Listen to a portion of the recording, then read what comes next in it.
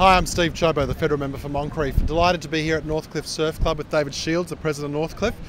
Down here because not only is Northcliffe one of the best surf clubs on the Gold Coast, but it's also representative.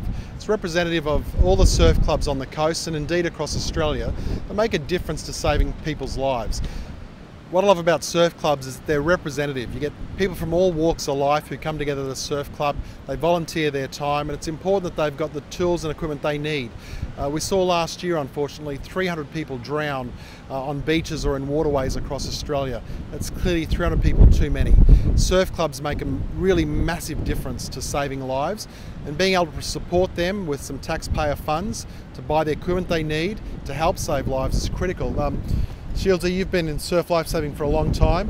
You know the importance of this. I'm just interested in terms of the grants and the work that you guys do.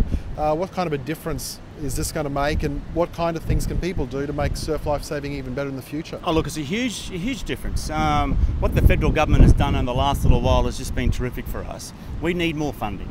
We need to be able to buy more equipment. We need to get the message out there to people that are going to the beaches to swim between the red and yellow flags.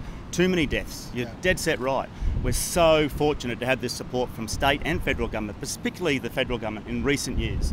So we're just so grateful, but we do need to get that message out to everybody. Swim between the flags.